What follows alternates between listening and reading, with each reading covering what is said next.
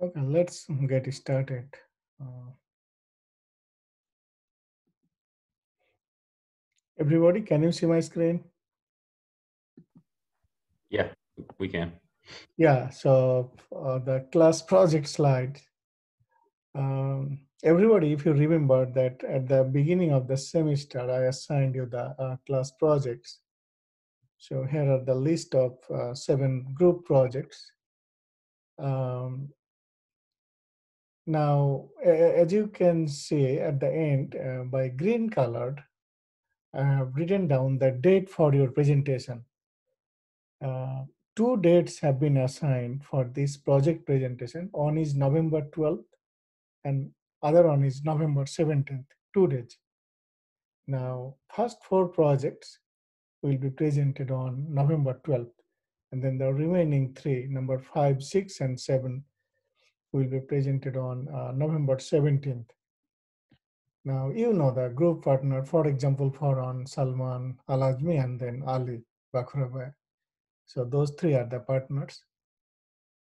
Uh, Now, each presentation should be 20 minutes. So therefore, this will be group presentation. For example, for the first one, there are the 3 presenters, 3 in a group. So you can divide how you will talk, like each of you 6 or 7 minutes, or it can be more or less. You will do that. So, and then, as I said, your project reports and PPT files are due on November 17th. This means by the second day. So the first group, once you will be presenting on November 12th, after the presentation, after the class, you can upload. I will create Dropbox for both PPT file and then the project reports. You need to upload there after your presentation. And then in addition to that presentation file, probably you remember I told you that each of you in the group, not each of you, in a group report, you have to submit. Here are the instruction. I said minimum 4 page and maximum 8 pages. MS Word file, 12-point font size, Times New Roman, and single spaced, single column, single spaced. And then these are the minimum things that you need to put on that report, like introduction, what is the methodology or any control algorithm, what is the circuit diagram or any figure, any tables, anything, control diagrams, any discussion, or what result did you get, and concluding remarks, an extensive list of references. What references did you follow? Any book, any article, journal article, any Wikipedia, whatever it is, any internet resource, all you have to report it here.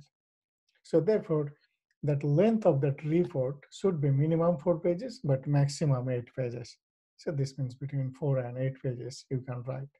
So this should be the point.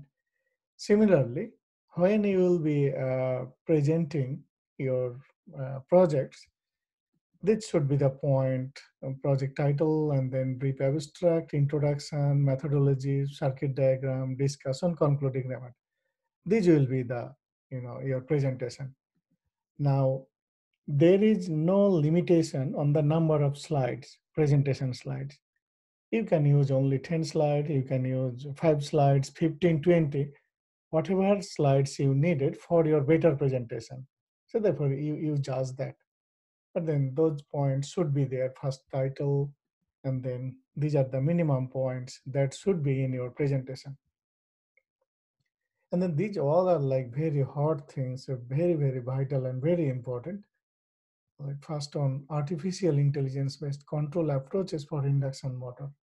So therefore, for this group, you will be looking induction motor control, but based on artificial intelligence, meaning that application of fuzzy logic control, application of neural network, or the application of genetic algorithm. Basically, application of those 3 techniques, genetic algorithm, fuzzy logic, and neural network, that is called the artificial intelligence. How we can control induction motor utilizing those artificial techniques. That is the meaning. So the second one, like JC, Nathan, and then Joel Cox, transformer health condition monitoring methods.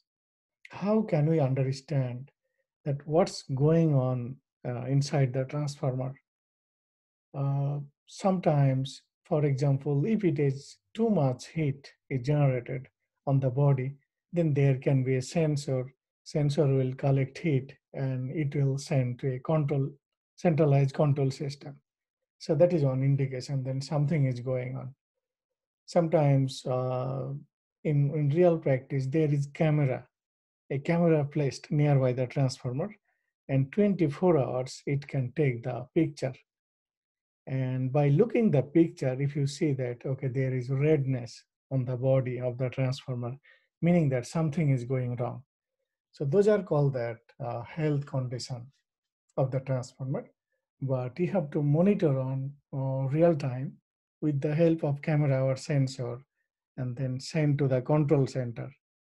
So there, what type of methods are available? So therefore, if you Google, you will find some information. That is the meaning. And then the third one is Chris Josue and the Ryan. Electric machines used to lift up objects. So therefore, you all know, for example, crane. Crane is one of the best example that can hoist or lift up things. So therefore, that crane, what is that? Series motor. Series motor is used for the crane. So that is one of the example. So when I'm saying electric machines, meaning that which motors can lift up objects. So list those machines. What are their characteristics? How do they work, etc. That is the meaning. So not just one machine. There can be multiple motors that can lift up objects. And then this one, Moses, Tyler, and then Nolan, gravitational energy storage methods.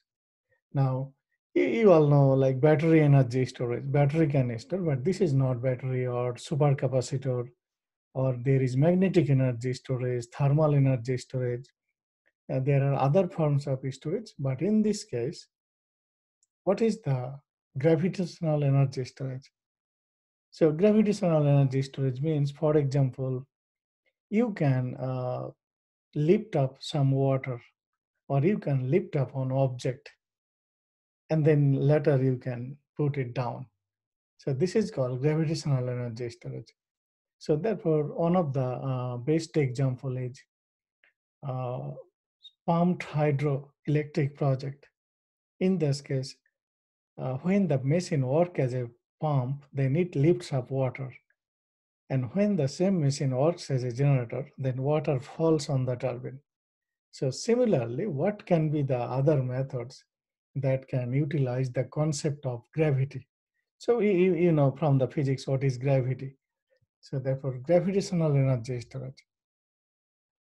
And then the number fifth, say Omar Jared Joyner, electric. So in this case, like you are only two, there are the other student Jihad from the biomedical, but he left this course. Initially, he registered for the course and I listed him here, but he left the course. He does not need this course. So electric machines used to treat patients in hospitals. So in hospital, what type of electric machines are used? Whether it is generator or electric motor. What are those machines that are used to treat patient? So if you can list and how they work, what is their working principle? This is also very hot thing, very hot topic. And then monitoring smart energy meter data on smart television screen, like Samuel, Patrick, and then David. Uh, each of your house, you have the smart energy meter, and then it has that power consumption data. So if you log in to your account, going to MLGW account, then you can see how much energy you consume per day. Probably every 1 hour data is available there. For example, if you see September month's data or October until middle of October, you can see that every hour how much energy you consume. So, but then you need to log in there. Only then you can see. So, what is the way how we can see it on a smart television screen? Because this smart television has internet connectivity. So, can you display that data on the smart television or on your cell phone? or on a smartwatch. That is the meaning. And then the last one is Alexandria Mona and then Robert Mesa, development of simulation model of induction generator considering variable terminal capacitor. So before we discussed when we studied induction generator motor chapter, that always there is a capacitor connected at the end of the induction generator. But that capacitor is fixed. For example, 100 microfarad or 200 microfarad. But can you make it variable? That, for example, some disturbance, some fault happened on the network, connected network to the generator, and then that fixed capacitor is not enough to maintain the stability, to maintain the power quality of the system. At that time, if you can make it vary, for example, increase the size 400 microfarad or use 500 microfarad, then the system will be stabilized. That's why it is called the variable terminal capacitor. So that what should be that model of that induction generator? What control can be needed so that during transient condition, during disturbance moment, that capacitor got changed. And once the system returns back to the original position, stable position, then again go back to the fixed capacitor. So therefore, in real practice, that capacitor, it is always connected to the terminal of the generator, but that value is fixed. So and then you have to assume that there is a fault or disturbance in the connected network, and at that time, generator terminal voltage goes very low, active power go very low. Now you have to support that. That's why you need a higher value of capacitor. So instead of connecting an additional or auxiliary capacitor or any other device, how about making that the same capacitor variable so that different or changed value works? And then once the system stability come back, then again you go back to the original value. You have to go back to the original value, fixed value. Otherwise, during normal condition, that over value or the much higher value again deteriorate, worsen the performance of the generator. So that is the meaning. So everybody, so please see your date. So after the class, I'm going to send out an email so that everybody can see this date. Just keep in mind that November 12th, the first 4 presentation, and then November 17th, the last 3, 5, 6, 7. You have to present, and as I said, the duration of each presentation is 20 minutes, followed by a few minutes questions and comments. And then at the same time, by November 17th, you have to upload and submit these reports based on these criteria, like MS Word, 12 font, Times New Roman, single spaced, single column. So is everybody fine? Do you have any questions, comments?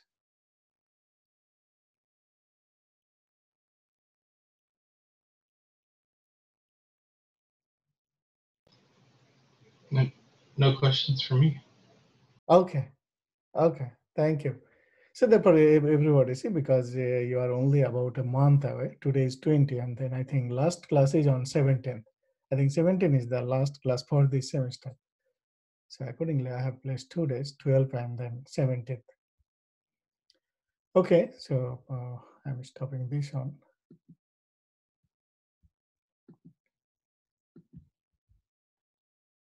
Now, just a moment. Okay. Now, can you see this slide, the midterm exam 2 information? Yes, sir, we can see it. Yeah, okay. So you see your midterm exam 2 will be held on October 22. This means in next class on coming Thursday. Here you see I have written down the usual time, usual class time, 9:40 a.m. to 11:05. This is the class time, but likewise the exam on. I think you can start at 9 and then until noon. The question number is the same, about 7, 8 question will be asked. Question pattern is the same. Of course, this time, as Nathan Farrar was telling, I will be separating out the theory question and then numerical problem. So you will not face any problem. And then in terms of the syllabus, you have to look class lectures 11 through 18. So 18 means today's class. The thing that we'll be covering today, that is 18. So, and then you will be looking all numerical problems, homework, and then conceptual questions that we discussed or that you answered in the class quiz, etc. And if you see the book chapters in terms of book, chapter 7, 8, and 9. Chapter 7 is about synchronous generator, synchronous motor. Chapter 8 was about DC motor, DC generator, and currently we are on chapter 9, single phase induction motor, including universal machine that we will be covering today. So that's the syllabus. So therefore, if you see the e-courseware, you will be following starting from class lecture 11 through 18. 18 is today. And then as I said, I will make the exam available exactly at 9. You can start exactly at 9. And then your deadline to submit the scanned PDF version on Dropbox is noon, 12 p.m. So therefore, again, like you are getting about full 3 hours, so you'll be fully fine. Okay, so now moving back, and then I sent out an email, I think last night, although it is midnight, that I have uploaded your grade for class quiz 1. Did you see my email? Yes, yes. Okay, okay. Yeah, the class quiz 1. So I am going to discuss few things about that class quiz. And also I uploaded the solution for homework set 3 and homework set 4 on eCourseware under the tab homework. Did you notice that? Yeah, we saw that. Okay, great. Yeah. So I have uploaded because you have the exam one day after tomorrow, that's right. But still, I think hopefully sometimes today you can see your grade for homework set 3 and 4. That thing I could not complete still, but I have uploaded. I just looked. I was looking homework set 3. You have lots of mistake. You have lots of mistakes. So I'm going to over those things. Most of you have lots of issues in calculation. It is 3-phase system, but you have assumed single-phase system, etc. And delta Y, you have lots of, you have messed up in calculation, I noticed. But sometimes today you can see your grade. Okay. Regarding that class quiz, so therefore most of you have answered properly, but I did not get the proper answer for question number 2. Yeah, that's the thing I'll be talking. Other things are fine. So everybody have written down what is the back voltage of a DC motor. That is fine. So like you all have written down that when DC motor is running or under running condition, voltage is created on the armature coils, which opposes the applied voltage. That's right. But the second part, how does the back voltage of a DC motor differ from that of a synchronous motor? So, you have to tell that in case of DC motor, the back voltage is always smaller than the applied voltage. You see, in case of DC motor, the armature applied voltage is always greater than, or the back voltage is always lower than the applied terminal voltage. This means VT, terminal voltage, greater than EB, back voltage. But in case of synchronous motor, that back voltage can be greater than, can be equal, or can be smaller than the applied terminal voltage. That is the difference. So therefore, if you see this one, can you remember that we were discussing this slide when we were learning the synchronous motor and synchronous generator? So the question is about synchronous motor. So don't look the bottom portion. The bottom portion is for synchronous generator. Look only the synchronous motor. Like effect of excitation on power factor.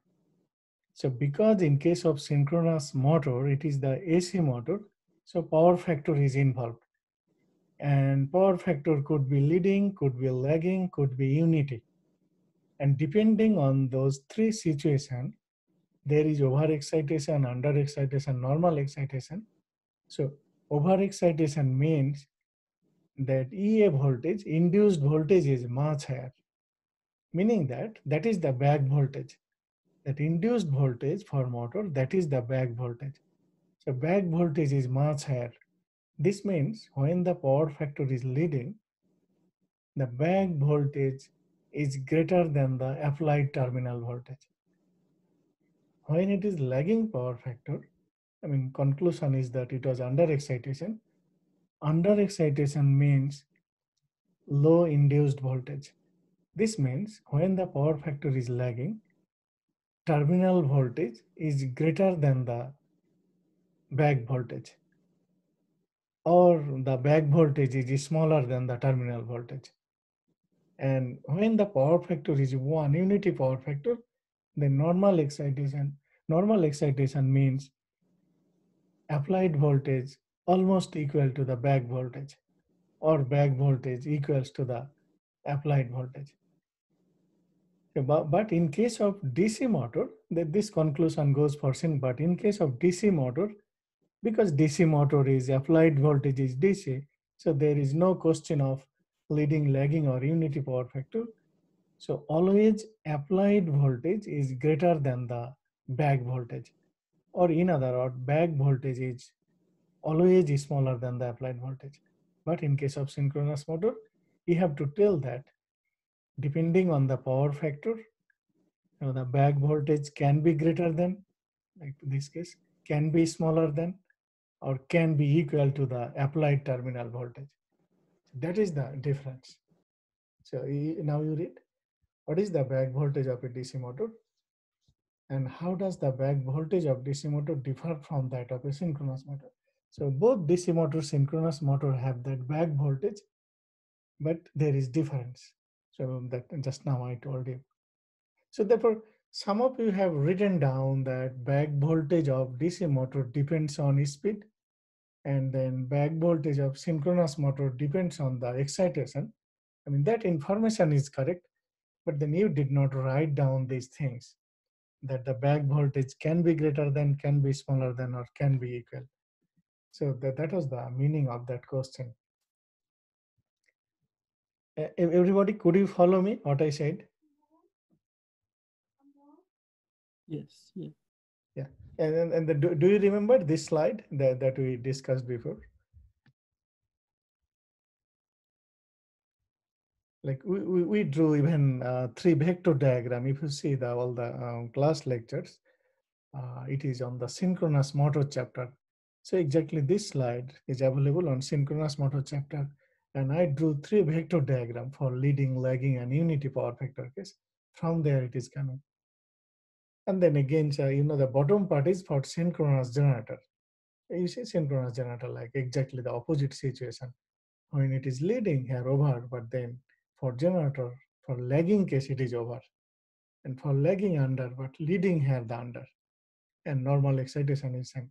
But so to answer this question, you don't need to look that part, because this is related to motor, not the generator. Okay, so that is one thing that you properly did not write. So therefore, when I have graded, I have written the brief feedback. Like there are 6 questions. Each question carries 3, but number 2 and number 6, I have given you the 4 credit. So therefore, like then it will be total 20. So therefore, number 1, 3, 4, 5 is 3. And then for number 2 and number 6 is 4 credit. Accordingly, I have graded. So therefore, you say many of you have got 18, 19, 17, etc. The main thing is that you did not write this on properly. You wrote something different.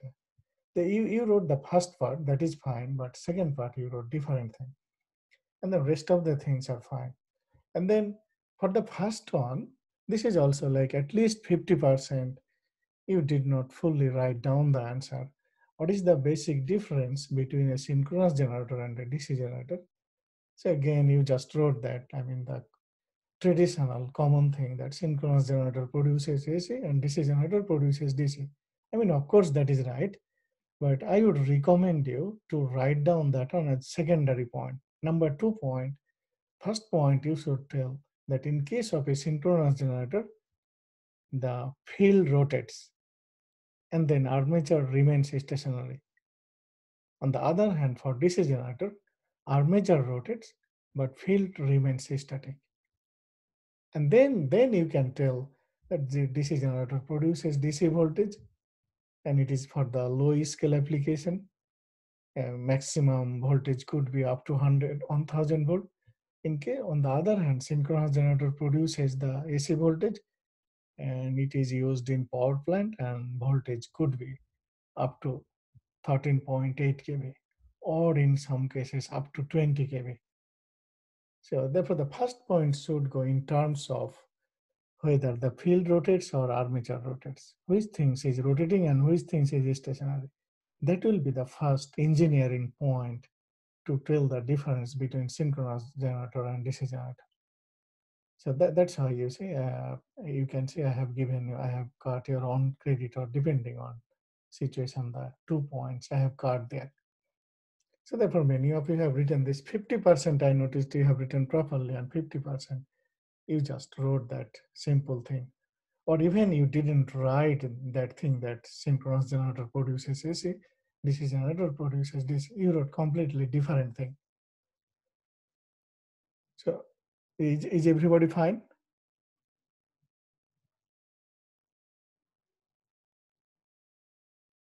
So, and Yeah, then we're good. yeah, and then the rest of the things are fine. Yeah. Oh, like just 1 point. For number 4, why should the field circuit of a DC motor never be left open? Although you explained, but then many of you have told the different thing. You see, if you see that equation, that is speed equal to back voltage over K phi flux. So this means that the field circuit never open. Field circuit opening means flux value is 0. Then speed will be infinity. But instead of writing speed will be tremendously high or very high, we have said the current will be very high. So you said, like in that way, some of you, that if the field circuit is open, flux is, and then the armature current will be very high. So you have to tell the speed will be very high. So, but still I did not give you the 0. I have given you the 50% credit. But please check your answers that you submitted. You have said, some of you have said current value will be high. No, you have to tell the speed value will be very high, tremendous, not high, or ideally it will be infinity. Okay, so now I'm going to that other things. Just a moment. Okay, now everybody come back to that. Can you see homework set 3? Yes. Yes, sir. We can see it on the screen. Okay, great. Yeah. So therefore, in this homework, although still I did not complete grading as I said, but I noticed as looking your answers, there are a lot of mistakes, like almost for everybody, there are at least few calculation mistakes. So therefore, look here, I have done the solution. A 3-phase Y-connected synchronous generator supplies unity power factor load at 4.16 kV if the synchronous reactance voltage drop is 262 volt per phase and the resistance voltage drop is 25 volt per phase, then what is the percent regulation? So therefore, you all know that voltage regulation means no load voltage minus full load voltage over the full load voltage, and then taken as a percentage. So now, as you can see, this one, the unity power factor load at 4.16 kV, this is given in terms of 3-phase voltage. But then other two quantities, see, if the synchronous reactance voltage drop to, that is per phase, and then resistance drop is also per phase. So therefore, you have to convert this one in per phase system as well. So, but because this is the Y connected system, 3-phase Y connected, so the phase voltage will be 4.16 kV over root 3. So whatever the magnitude is, you have to do that. And after that, you see that I noticed some of you have just added these two, but you see this is the synchronous reactance voltage drop, and this one is the resistive voltage drop, and you are dealing with the unity power factor. So in case of the unity power factor, if you draw the vector diagram, see this one. This here is that solution for number 1. Everybody see? This is voltage, terminal voltage, but then current will also be on the same line, right? Because that is the unity power factor case. And then at first I drew that VT. This magnitude was per phase, that 4.16 kV over root 3. As you can see, that is. And then after that, the IARA drop, which is that, the resistance voltage drop is 25 volt per phase. So this means that is on the same line. That's why IARA 25 volt. But then I noticed that some of you added the 26 volt here on the same line. It is the reactance voltage drop. See the statement. Reactance voltage drop is 262 volt per phase. Reactance. So therefore, reactance means the 90 degree phase shift. So that's why this voltage will from here upward 262 volt. Then now this is your final vector, and this is that E naught. That will be the no load voltage. So that's why E naught, then root over this voltage, I converted into volt plus 25 volt. This is square plus then this is square. Just I'm taking the magnitude. So, and then I got 2440.88, and then percent regulation E naught, which is this no load voltage, minus what was the terminal voltage, meaning that this magnitude from here to here, this one. So 4.16 kV over root 3, that will give you 2401.78. And then finally, after dividing that one, making percentage 1.63. So this should be the correct answer. I mean, approximately 1.63 or 62. So is everybody fine with this one? Yeah, looks good. Okay. I am showing that where you made mistakes, many of you. This is fine. Yeah, I quickly noticed some of you like this looks fine. And then come back to the second one.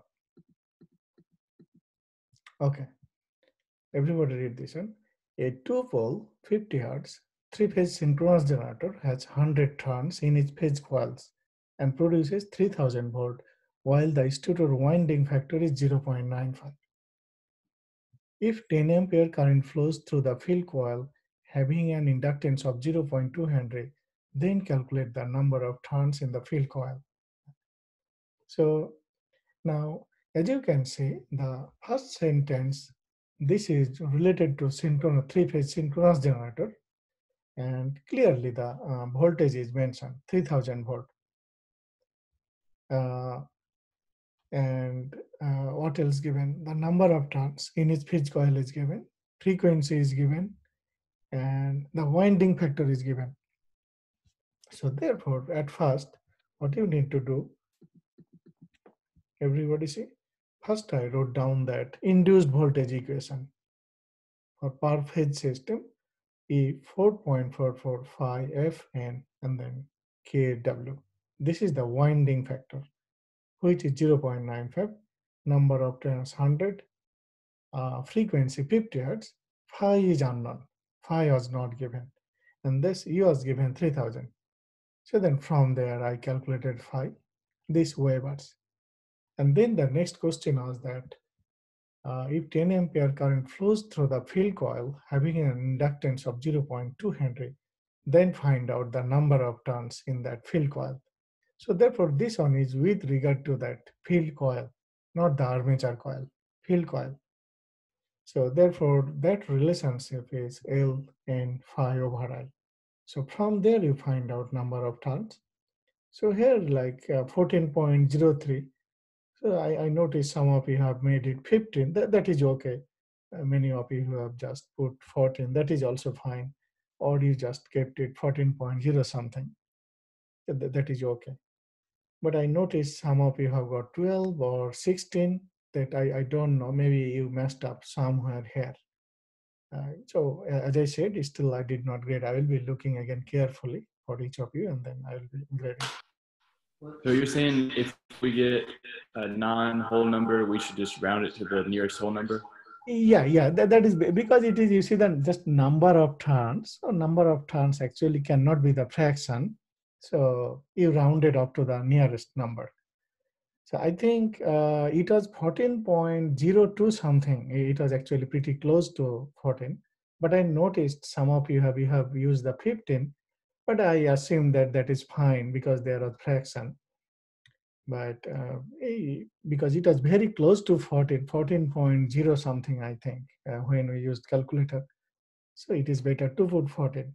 But those who have put 15, that is also okay. Thank you. Yeah, yes, great. So everybody then, as I said that I already uploaded, this on eCourseware, and then you have your hard copy with you, I believe. So you match and then you be ready for the exam to be held day after tomorrow. I mean, I will be posting the grade, so you don't worry about the grade. But you see that where you made mistake and you match with your hard copies, see, and then practice and then learn the things. Okay, so the moving forward, the next one. Yes, there is many mistakes in this case, I noticed. Okay, first of all, everybody read problem number 3. Everybody say, still we are discussing homework set 3. Okay, a 3-phase 4.17 kV 60 Hz Y-connected cylindrical rotor synchronous generator has a leakage reactance of 2.2 ohm per phase and a winding resistance of 0.1 ohm per phase.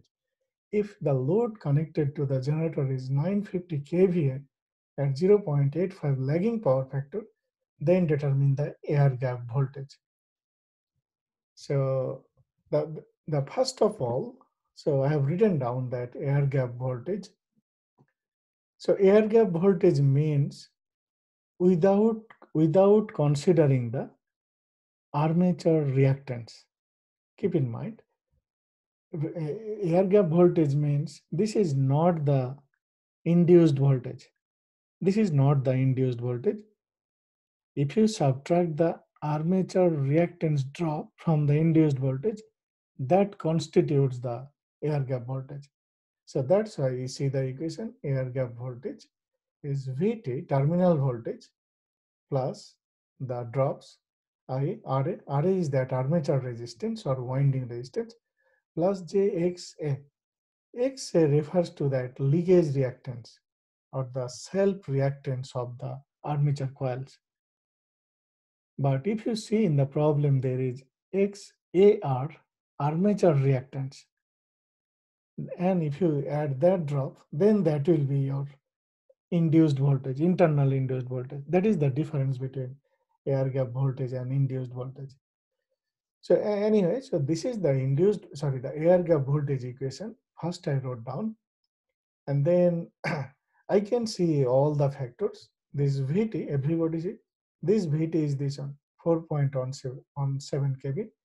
But then this is the per phase equation. This equation refers to that per phase system. That's why it is the Y connected. The Vt will be 4.17 over root 3. So here you see I am showing that calculation. First I did that here. And then here you are getting these two things. Those are given. Ra is this one, 0.15 ohm per phase. And leakage reactance is 2.2 ohm per phase. You see, these are the clearly per phase. That's why that E phase equation, I mean air gap voltage equation, Vt, all you have to consider in per phase. So therefore, Ia, Jxa, those things I have put it here. Now you need to get the Ia, and that Ia, now everybody see here, I noticed here you made mistake. IL is S over root 3 VL. S is the apparent power, but three-phase apparent power. This is the three-phase system. So therefore, here first you will be getting the line current, S root 3 VL.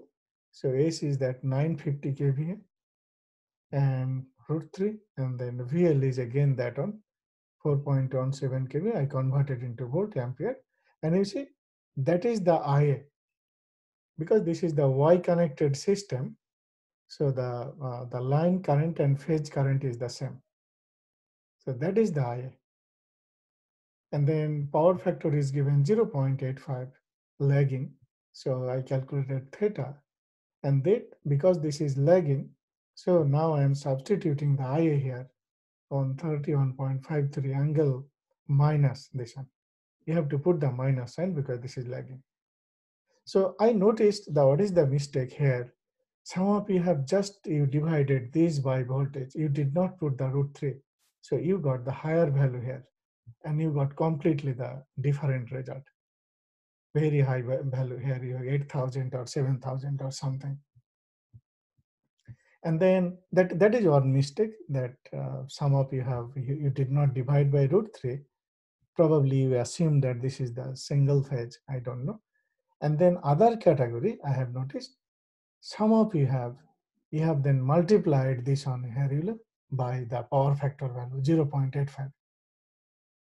So when you have multiplied by 0.85, then again you got higher value, not this one. But then that is wrong. Everybody see? When you multiply, if you multiply this on power factor, meaning that is getting your kilowatt value, 950 multiplied by this number, it will be kilowatt. But then in that case, I mean, you can do that. You are right. You can convert into power. That is fine. But then what is the power equation? Power is root 3 VLIL cosine theta. Then you have to divide by that power factor. Then the result will be the same. Everybody, do you understand what I am saying? That everybody see, this is the apparent power equation. Here the apparent power is given 950 kVA. So accordingly, apparent power is root 3 VLIL. But what I noticed that some of you have multiplied the numerator by 0.5, meaning that you converted this one into power. That is fine. But then you did not divide by power factor. You see, what is the real power equation? P equal to root 3 VLIL cosine theta. So therefore, if you convert this kVA into kilowatt, then you have to consider that equation. Then you have to write IL is V over root 3 VL cosine theta. Then you have to divide cosine theta. So then cosine theta will be cancelled. Still you will be getting this number. So therefore, I have noticed two types of mistakes here. One mistake, you did this thing, but you don't divide. And in other group, you multiplied by this power factor, but then you didn't divide by the power factor. That is the wrong thing. And then if you have those who have properly followed this on, so you should be getting this result approximately. If you see your hard copy that where you made mistake. So main thing is here. Everybody, could you follow me? Is this fine? Yes, I can so far.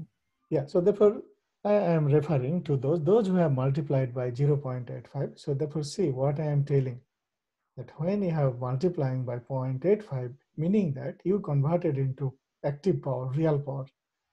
But then what is the real power equation? This means you are assuming this is P, not the apparent power, root 3 VLIL cosine theta.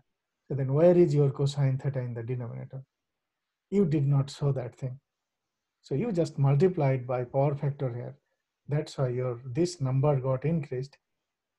Consequently, you got completely different result, fully deviated result. So therefore you see your note and then okay, then moving forward, see this one. Again, I noticed there is mistakes here. I mean, I quickly looked at least at 10, 12 thing, and then I found a lot of mistake. A three-phase 11 kV, 60 Hertz, 50 MV, delta connected cylindrical rotor synchronous generator has an armature reactance of 2.5 ohm per phase. Okay, in this case, this is the armature reactance, keep in mind. So therefore, this means this will be, in this case, internal generated voltage, including this one. The armature resistance is negligible, meaning that RA value is 0. And assume that the generator delivers full load current at the rated voltage and 0.85 lagging power factor. Then determine the following: the rated load current, internal generated voltage, and voltage regulation. So therefore, again, everybody see the very first question, rated load current, similar to the previous problem. Again, this is 50 MVA S value and then √3 VL. So this is the ampere. You see? So this will be the answer. Then again, in this case, I noticed some of you did not divide by √3. You just divide this one completely. You got very high value here. So that is the wrong thing. And then I mean, two type of mistakes you have made here. In one hand, you didn't divide by √3, so you got very high value, and that high value you used here for IA. You see, after that, look, this one delta connected. Everybody see, first line, it is delta connected, not Y connected. So therefore, for delta connected, you know from three-phase circuit concept. So the phase current will be this divide by √3. So you have to divide this number by √3, then you should be getting this one, 15.15. So this will be the actual value. Therefore, if you see your hard copies, right now if you have with you, you see your answer. What you did not divide, and then again you did not divide by √3. So directly use this one. So I mean, you would be right that value, assuming that it was the Y connected. Of course, you did not divide √3, that is the wrong thing. But then again, you did not divide by another √3. So therefore, see your note, and that is one mistake. And again, there is power factor and lagging. So then minus angle. There And are any discoveries made in your pursuit to shed. is anybody saying anything? If you can find, and finally, there's Claire. Hello, so please mute your phone. So I'm hearing the noise. Difficult to get along with. She's very knowledgeable when it comes to restoration measures. Hello. So please, everybody. I think it's no. Yeah, it was Nolan. Oh, okay. I see. So then everybody see the calculation. The VT, in this case, you see, this VT, it is 11 kV. So we did not divide by √3 because this is delta connected. In case of delta connection, line voltage and phase voltage is the same. Therefore, see, we did not divide. So therefore, I noticed that many of you have did this one properly, you did not. But then you did not divide this one by √3, this number. So the double mistake here, you did not divide. In addition, you did not divide √3. And then again, the third mistake, again, you multiplied by this one by power factor, but then you did not divide by the power factor. So therefore, threefold mistakes just here. And I noticed quickly. That's why you got completely the different result. Anyway, so if you see and then all the calculation, it should be 13,388.37 approximately. And an angle is 13.91 degree. And then voltage regulation, because you got different result, your voltage regulation value is completely different. You got 50, 60, 80, something like that you got, I noticed. So therefore, this should be 21.71%. So therefore, is everybody fine with this one? Therefore, I think you gave before to everybody. So this part, your process is fine, but like you messed up here. Yeah. I don't know why you did not divide by √3. It is mentioned the three-phase system. Probably you thought that it is per-phase system, this equation, so it is per-phase. But this is the three-phase. This rating is for the three-phase. This rating is not for the single page. So that's the mistake here. Okay, so then moving forward, the question number 5. So here I think I notice again the lots of mistake as well. A 3-phase 600 MVA 2-pole 60 Hz synchronous generator has a rated current of 160 kiloampere and feeds via a 1:2 transformer, a 3-phase 750 horsepower Y-connected induction motor that has a full load efficiency of 90% and a lagging power factor of 0.75. Then to improve the power quality of such a load, a synchronous condenser is connected at the load terminal that ultimately makes the power factor of 0.85 lagging. What is the value of the reactive power that is provided by the synchronous capacitor? And also, what is the motor terminal voltage? So therefore, I was quickly looking like your both results are not correct, both the reactive power and motor terminal voltage. Again, you see for the last part, motor terminal voltage, the main issue is that on, sorry, okay. See the last part first. This is the equation, apparent power, is √3 VLIL. That you did not use. I noticed you did like VL, that 600 MVA over the voltage, and you got completely different result. Consequently, your motor terminal voltage is much higher. I think 7.5 or something you did, because you didn't divide by the √3. So once again, because this is the 3-phase system, so all is equal to √3 VLIL. And then you put, this is 160 kiloampere. So then your VL value is 2.17 kV. And then there is transformer between the motor and the generator. So everybody see? Synchronous generator, and that synchronous generator is feeding via a 1:2 transformer. This means transformer side voltage is twice than the generator side voltage. And then induction motor is connected on the secondary side of the transformer, where the winding is, the number of turns is twice. So that's why the voltage will be 2 times. That is the motor terminal voltage, just multiply this number. Okay, and then I don't know why you got the different result here. I noticed you did not get 163 kilowatt. So therefore, look this one. This will be the diagram, This is the power factor improvement, but with the help of synchronous condenser instead of the capacitor, with the help of synchronous condenser or synchronous capacitor. So I'm drawing that picture, the previous or the old picture, and then the modified one. So therefore, this is my keyword, meaning the original. This is my active power or real power. And this is, I am assuming, this portion was provided by the synchronous capacitor. Therefore, my new Q is this amount with respect to this new or small triangle. Now, you have to find out what is that phi, active power of the motor. Therefore, you see what is given? 750 horsepower Y-connected induction motor. This means 750 horsepower is the output of the induction motor. But this is that mechanical output power. And then motor has the efficiency 90%. As you can see, 90%. So therefore, you have to know what is the input to the motor. That thing you have to find out, not the output. So therefore, efficiency is output over input, efficiency 90%. So your input power is 621.667 kilowatt. That is the value I have written down it here.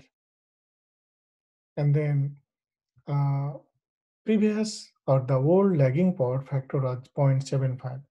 And then you are increasing to 0.85 lagging. So therefore 0.75, I have written cosine theta old value. And then I am calculating tangent theta old, and then cosine theta new is the new value. improved value or the changed value, and then tangent theta nu. And then now I am calculating what is that Q cap. This one is Q volt reactive power volt minus reactive power nu. So therefore what I am using Q over phi, that is the tangent theta volt, and then this Q over phi, that is the tangent theta nu. So exactly I am putting those things, and then I am getting 163 kilowatt. But I noticed you got different result. So I don't know how completely different thing you got. So did you all not follow this thing, this process?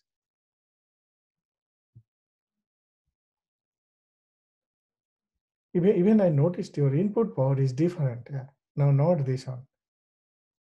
Well, but see this one, this is, I think I noticed some of you have used this one as the input power here. 750, you multiplied by 746, and that number you have put here. That is wrong. You see, this is the rating of the induction motor. So because this is motor, this is the shaft output power. That's why it is expressed in terms of horsepower, shaft output power. But then here, this Q consumption, this is the reactive power consumption by the motor from the line. The same thing here, you see that P will be the input power to the motor, not the output power. Because motor takes input power and provides the mechanical power.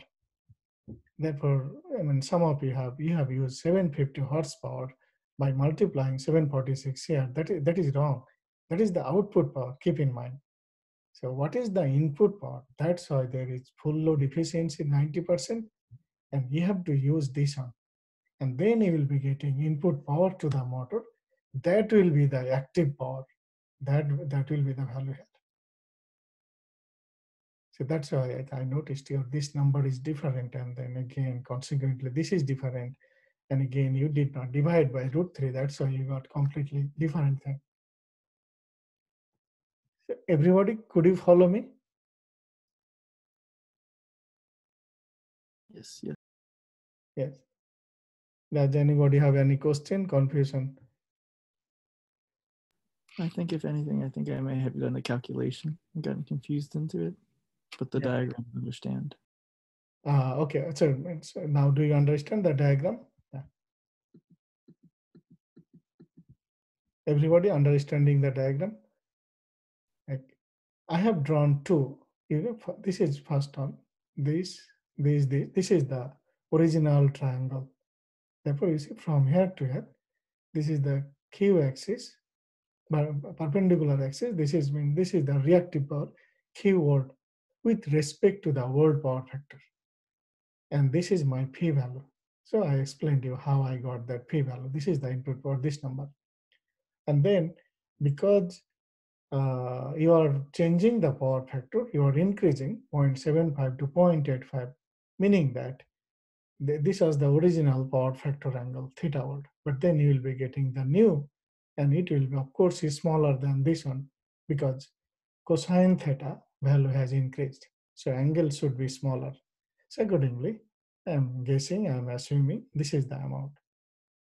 So therefore, this portion is provided by that synchronous capacitor. And then this portion is my new Q. So now I have two triangles. One is that original or the old triangle, and now this is my new triangle. So therefore, in both triangle, you look, this P value is the same, which is this one. So therefore, according to this, just apply the trigonometry, like sine, tan, cosine, that's all. Therefore, with respect to the big triangle or original triangle, you see Q over phi. This means this over phi, perpendicular over base, that will give you tangent theta. So exactly I am doing this one, you see.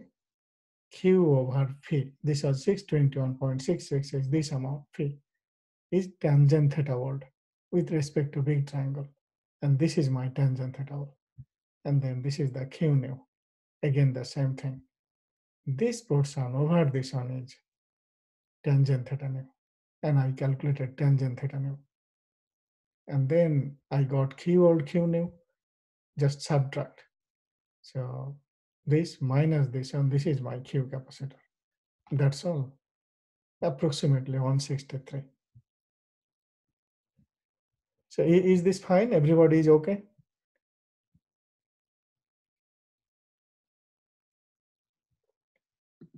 Yeah, we're good. Okay. So therefore I noticed. So I don't know. I mean, I think some of you are fine with this one, but I don't know why you did not divide by √3. That does not make sense to me. I mean, not only this one, even first and second, third problem always. Why are you assuming this is the single phase? You are simply dividing this one by this one. I don't know why. Okay, so therefore everybody please look carefully, and that is the reason before making grading, of course you will be getting good grade, and I will be grading. It will be available today, but everybody please ahead of time start looking, and I uploaded on eCoursera. Once again, you see after the class where you made mistakes, look point by point, and then learn and make practice. Again, you will be facing similar problems in the exam on day after tomorrow. Okay, so now I am going that the fourth one, that homework set 4. Okay, everybody, can you see homework set 4? Can you see? Yeah, we can see it. Yeah, okay. So again, just quickly looking, but still, so I did not complete grading. That will also be available to you today. But I noticed that this one is better than the third one. Yeah, like I found you all got the correct result in most cases. So just quickly going over this one. The armature current of a short shunt compound generator is 30 ampere. If the series field resistance, armature resistance, and shunt field resistances are 0.5 ohm, 0.9 ohm, and 5 ohm respectively, then calculate the generator terminal voltage and consider the voltages on 30 volt. So therefore, first you have to, because short shunt compound generator, the very first task is draw a diagram for short shunt. This is the short shunt compound generator, as you can see. So this is the induced voltage here on 30 volt, and this is the armature resistance. IA current is flowing, and this is the series field resistance is RAC. IAC is current, and that is the same current, that is the load current. Here is the terminal voltage, and the shunt field resistance is R. So therefore, always I recommend you to draw this one. Then that will help you easily. You can see what is given, what is not given, rather than just remembering, okay, this looks like the circuit. Just draw the diagram and keep in front of. This is not mandatory, but this is for your easiness, for calculation purpose. And then you see I have written all values. IA was 30 ampere, RA, RAC, RF, those values were given. So the question out, what is the terminal voltage? What is the VT value? So therefore, first I am writing down that VT equation. Everybody see? So VT is that induced voltage EI minus this drop IARA minus. So this means when you are doing EA minus IARA, this up to now, you are getting the voltage between this point and this point. But then question is, what is the voltage here? This means again there is another drop that you have to subtract, which is RAC minus RS. And then now see what is given, what is not given. So EA value was given on 30, then IA, it was also given 30 multiplied by 0.9 and minus IAC RSA. So this thing. So now what I got, first I am calculating the field current. What is the amount of field current? Because the 30 ampere, that is the total current, and that is divided into two parts. One portion is going through the series field towards the load, and then the remaining portion is going to the field. So here I am calculating the field current. So therefore, field current means if you know the voltage between these 2 points and divide by this one, that will give you the field current. So that's why, again, this portion, like EA minus IARA, and I got 20.6. So now IAC I have here the load current 9.4 ampere. That's why for IAC, I have put it 9.4 and RAC value was this one, 0.5. So the result is 98.3 volt. So this should be the result. So I quickly noticed that many of you have done this one properly. So that is fine. Everybody is fine with this one?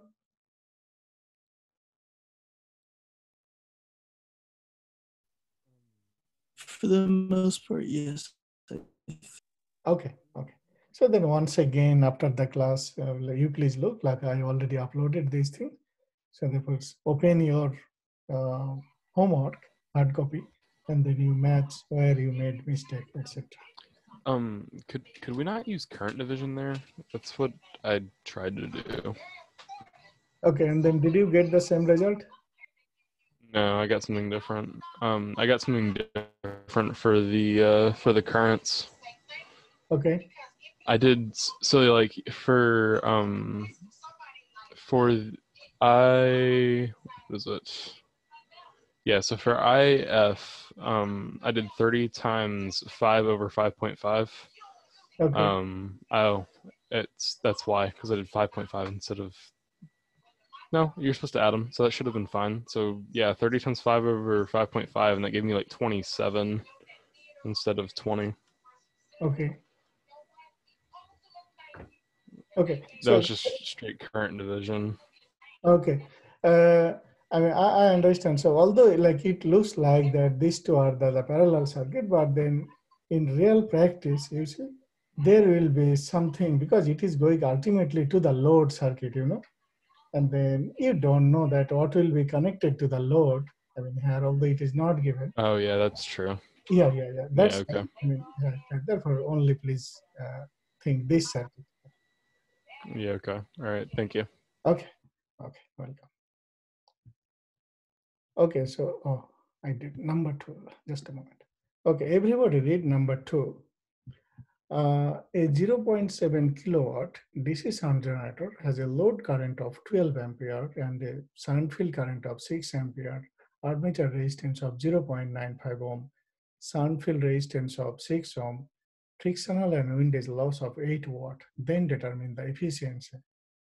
So therefore, you all know the basic definition of efficiency is output to the input, ratio of output to the input. So, but input means output plus all the losses. That is the thing.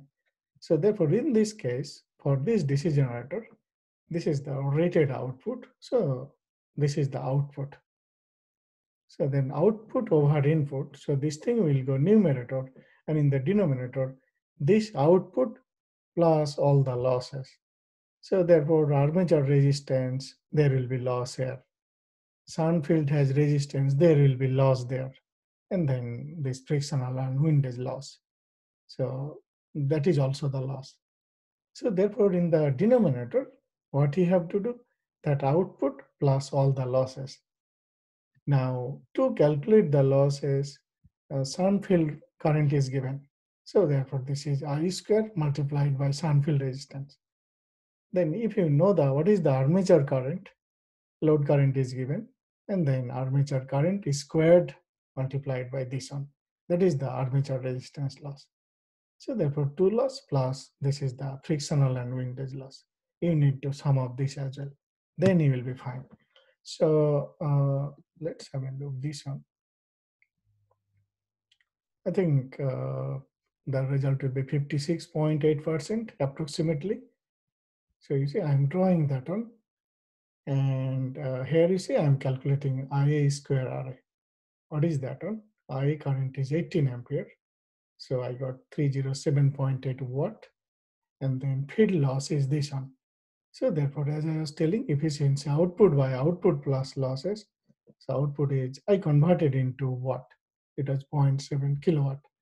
And that I summed up all the losses. And then I got 56.8%.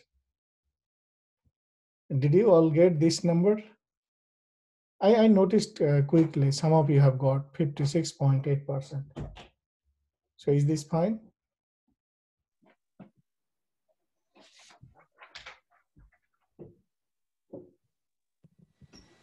But yeah, this is fine. Okay. Therefore, once again, everybody see, I mean, you know this thing, and just look the calculation and draw the diagram and calculate the current, and then you should be getting this result. Okay.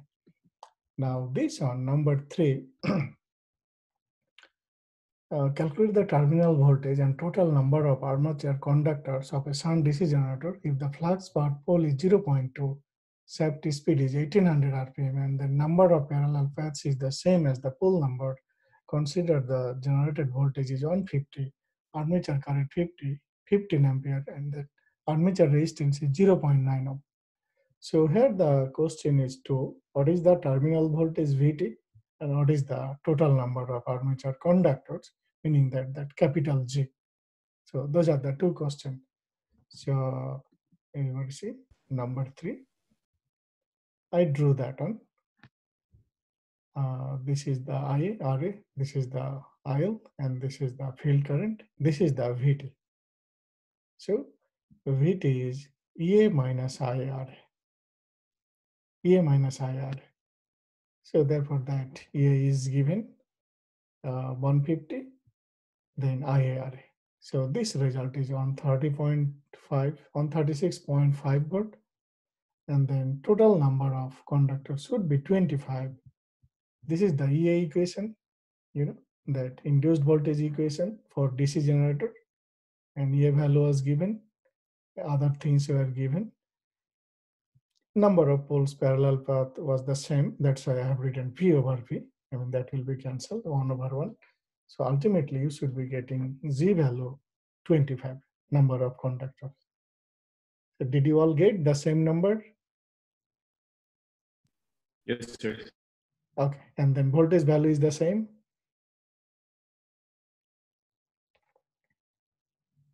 Okay, I am assuming that you got that one. I did. Sorry, what you said? I did. Okay, great. Okay, therefore everybody, those look in case you have made any mistakes.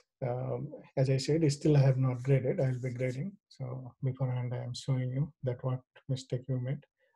This on number 4. Calculate the generated voltage of a series DC generator that has a terminal voltage on 50, brass voltage drop of 2 volt, load current of 15 ampere, armature resistance 0.9, and series field resistance of 5 ohm. Oh, here one thing I think I did not discuss before. I think I forgot to tell you. Brass voltage drop 2 volt, because you see always we are showing this picture even in each diagram. You see this rectangular or the square box indicate the brass. So therefore, in real practice, those brasses have some losses. Those represent very, very small resistance actually. So brass contact loss, it is called. So typically 1 volt, sometimes 1.5 volt or less than 1 volt, but there is drop. So sometimes it is mentioned, sometimes it is not mentioned. Some books neglected, but this book consider it. That's why in the problem when I mentioned 2 volt, so that is considering that total brass voltage drop. You just need to take into account that. In the problem, if you see this is not mentioned, then you don't need to do anything. But if you see it is mentioned, then take into account that. Well, so now based on that, this is the series DC generator. So therefore, everybody see, I have drawn a series DC generator. So this is the terminal voltage. Series generator means it has only the series field. It does not have that shunt field. And this is A, and this is RA. So I current is flowing, but this is the same current to the field and then even the load current. So this means IA, IAC, and then IL. All three are essentially the same current. So you see that VT is EA plus IA, these two drop, RA plus brass voltage drop. Just you add that one. So in the problem, that is the total brass voltage drop. As I said, if it is not mentioned, then don't do that. You don't need to do anything. So therefore, you should be getting 240.5 volt. So everybody got this number? Yeah, that's what I got. Okay, great. Okay, the last problem, I think this one. In a power network, there is a 60 Hertz, 2-pole, single-phase synchronous generator that feeds a 3 horsepower, 4-pole single-phase induction motor. So in this case, you see this is clearly the single phase. So you don't need to use the 3-phase equation.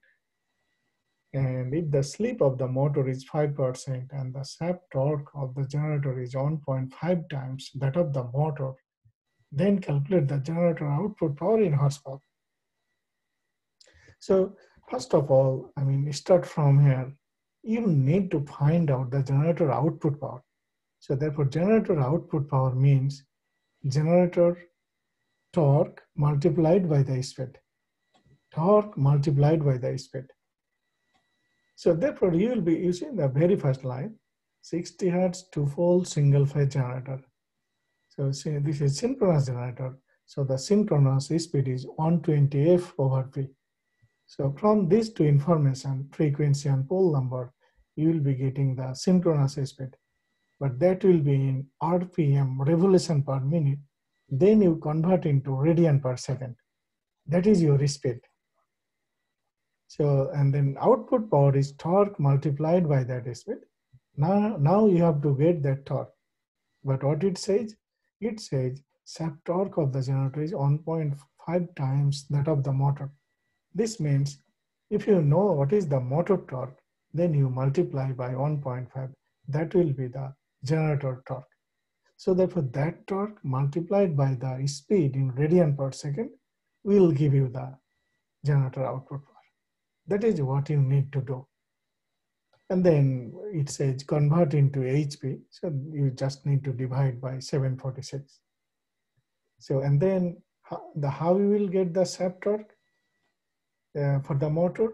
Therefore, for the motor specifications are given 3 horsepower, 4-pole, single phase motor. This means motor output power is given. So therefore output power divided by the rotor speed, that will give you the induction motor torque. But then how you will get the rotor speed? Slip value is given and pole number is given. And of course, that is the same frequency because the generator is connected to the motor system. It has the same frequency. Frequency is not different. So therefore, based on that, so everybody see. First I drew, as you can see, like always I myself draw a simple schematic that helped me to properly understand that how is the system working. And then you will get the answer that what to do. So therefore this is synchronous generator. It has shaft and it has the shaft speed and it has those two specifications, 60 Hertz and 2-pole. And then current is flowing to the motor. So this is the induction motor. It has shaft. It has the shaft speed. It is rotating. So these are the specifications for the induction motor: 4-pole, slip 5%, and 3 horsepower rating. Now, as I said, that ultimately you have to calculate what is the generator output power. So generator output power, as I said, what is the torque and multiplied by what is the speed. That will give you the electrical output power. So that's a for generator. First I'm calculating the omega in radian per second. So you all know 120 by P and then 2 pi over 60 radian per second. Finally, I got 377 radian per second, approximately. And then now, as I said, I have to get the torque of the generator, which is 1.5 times of the induction motor. Now come back here. So I'm writing for motor, the slip equation NS minus NR over NS. And slip value is 5% given. So sorry, first I am calculating the NS to use in this equation. So NS is 120 F/P. So the pole number is 4 for motor. Keep in mind, this pole is for this generator. This pole is not for the motor. Motor has different pole, 4 pole. So I got 1800, and then now I am using this equation for motor. Slip value 0.05, 5%, and I got 1710 RPM, and that gave me 179.07 radian per second speed. And then I am calculating motor torque. So 3 horsepower, you see, 3 horsepower, that was for the motor, shaft output power.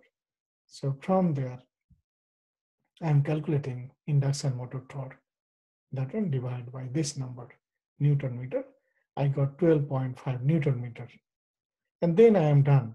So I know for generator, speed is this one. So this multiplied by 1.5 times of that one. So that's why 12, I'm writing generator output voltage 12.5 multiplied by 1.5, then multiplied by this number 377. Then that result divide by 746. So I got 9.48 horsepower approximately. So this will be the correct result approximately. You might get 47, 46, etc. Or you might write 9.5, that is fine, but this will be the result. Did you all get the same result?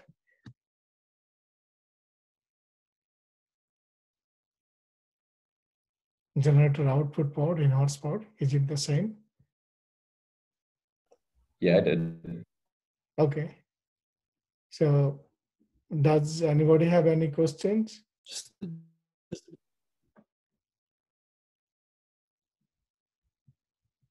I'm not hearing, maybe some issues going on. Does anybody have any questions?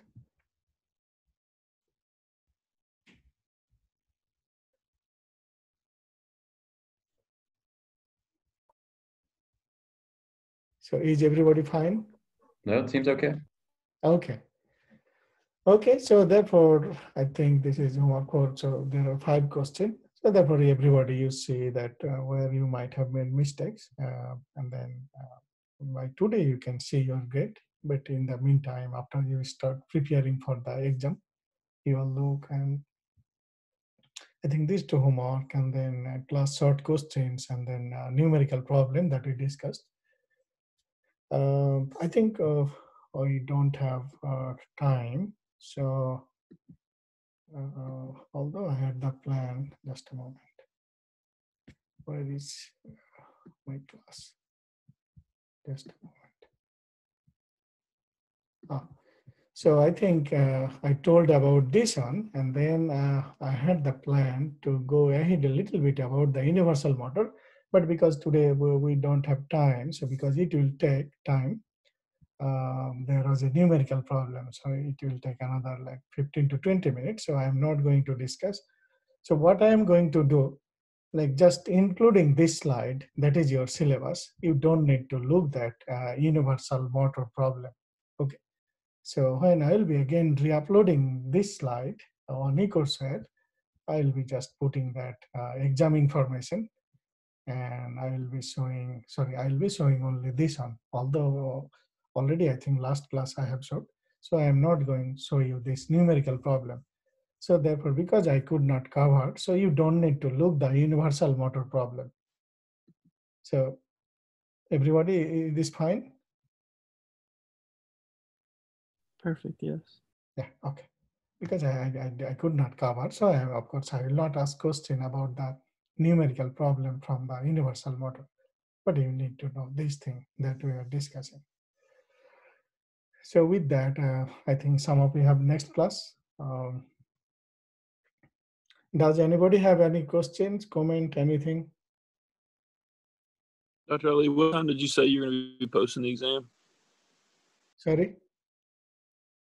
What time did you say you were going to be posting the exam? So it will be available exactly at 9 a.m. So a little bit, like around 8:55, I will be uploading. So exactly at 9, you can start. Exactly at 9.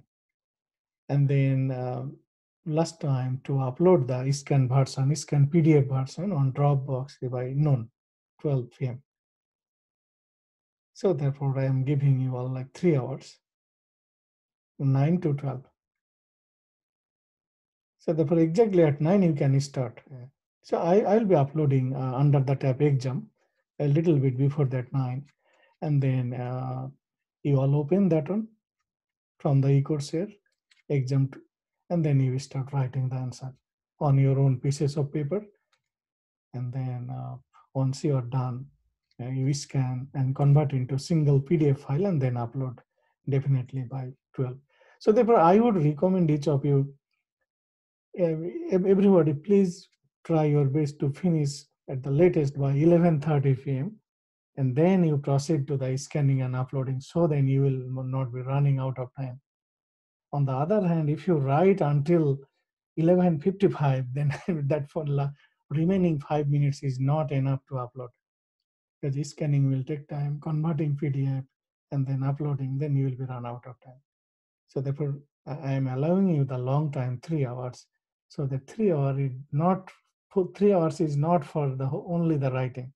3 hours includes the writing plus scanning plus successfully uploading. So therefore, everybody, please try your best to must finish by 11:30, and then you immediately proceed to the uploading. Otherwise, you will be running out of time. Okay, is this fine? Sounds good. Okay, so